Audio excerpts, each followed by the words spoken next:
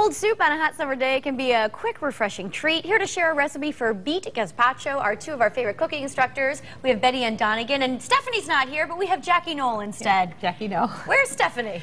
Your partner in crime. My granddaughter is at a swim meet. Okay. She made some sort of special time, and so she got to do this swim meet. So she's up in Wesleyan today swimming. Make sure you tell Stephanie we miss her. I will. Now, Jackie, you are a student of Betty Ann's for years. For many, many years. I've known Betty Ann since she was a young person. Oh. And we've grown together. Oh, that's terrific. And tell me a little bit about the classes. They're fun, they're hands-on. They're the best part of my life. Wow. I'm telling you, I look forward to every single class. Betty Ann is a wonderful teacher, as well as a wonderful person. Sure. And we learn a lot, we eat a lot, we bond a lot. Sounds like a great time. Yeah. All right, what are we going to make today? Well, this is a recipe. This is a summer soup, and it's gazpacho is a Spanish soup that everybody knows. It's made with cucumbers and tomatoes, and I just wanted to do something a little different. I saw a recipe for gazpacho, and I tried it, and I didn't like it. It was too strong, and I didn't like it. Improvised. So, yeah, so I tried it with all different things. I tried it with onions, and I tried it with garlic. I tried it with shallots, and then I tried putting buttermilk into it.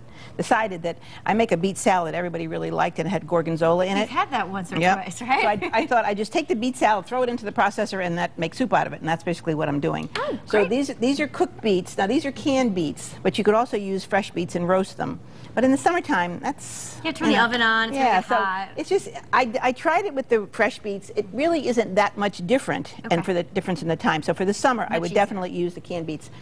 And this is, the rest of the ingredients, there's a little mustard, a little bit of shallot, there's pepper, and a tiny bit of salt, and there's gorgonzola cheese. That's all in here. Okay. And there's sherry vinegar, and I want to just talk about the sherry vinegar. So this is going to go into the processor, and we're going to puree this. Now we're going to put some water in, but you can't do that until after the food is smooth, because if you have too much liquid, the processor doesn't make everything liquefied. Oh. The big pieces will go to the bottom, the water will come to the top, and nothing else will get pureed. So we're going to do this first and then add the liquid to dilute it, but not until the beets are smooth, because otherwise you'll have big chunks of beets. We don't want that. We don't want that. We want this to be smooth. Now this is sherry vinegar. Now sherry is a fortified wine. Okay. It's a Spanish. It's the Spanish people are the ones that are really famous for sherry. So this is a very nice Spanish sherry vinegar. It's a little milder than balsamic. It's aged the way balsamic is aged, but it's milder than balsamic. Okay. If you didn't have this, you could use a white balsamic, which is milder than a dark balsamic, or a white wine vinegar. Okay. So, but this gives it a nice flavor. How does that look? Oh, I smell it already. Coming along. Okay, give it another little whir. Now Jackie's also an artist. Oh, how wonderful. So she's been on many, many trips with me. And really, where have you guys gone? Give me some examples. Oh, let me turn this off. Sure. Where have we gone? We've gone to France, we've gone to Italy, we've gone to Spain, we went to California to the wine country.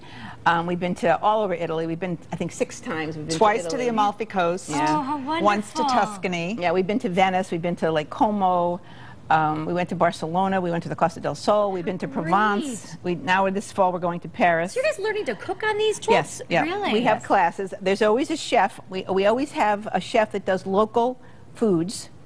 And then we take classes, and then when I come home, I teach the classes to my other students that didn't come on the trip. Got it, okay. The students vote on 3 or 4 recipes that they like the best, and that's what I do when I come home. Then I have to, of course, translate. Sometimes the ingredients are different. Sure. Sometimes a lot of things are different, so I have to translate all that, and then I work out the recipes. One time, the recipe the chef gave me was you start with 50 pounds of flour. So. Oh my gosh. You know, it's things like that you have to sort of deal with. Yeah, all right. So we're just going to add some water to this now. See how this is now smooth? Now Jackie's going to put in some water. Okay. And it's going to thin it out. And that's all it takes. Everything in the processor, chop it up. Pretty easy, not so bad. Really, really, really simple. And if you roasted the beets, you would have to chill them because this is a cold soup. Got it. So you could eat this right away, but you could also make it and then chill it. Okay.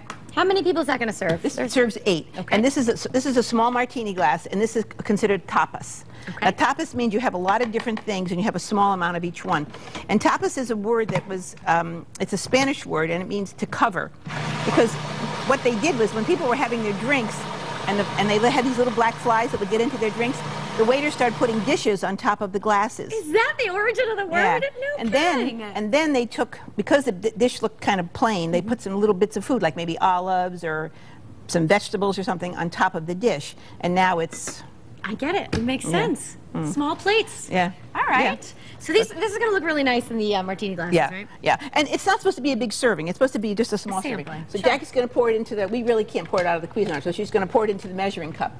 And, right. and she's going to decorate it a little bit. Now we have some creme fraiche for a garnish. Ooh, that'll be nice. Creme fraiche is just heavy cream that has a culture added to it, and then it just sits and it gets thick. A pretty little dollop. It's very refreshing. Yeah, it's very, very refreshing. All right, well, we're going to taste this at the end of the show. We'll see how they look right at the end. But I want to thank you both for coming here. Jackie, it's nice to have you. Thank you so much. This was great fun. Right. And, of course, the recipe will be on WTNH.com. Up next, the Pete Herger Band performs on Stage 8. Don't go anywhere.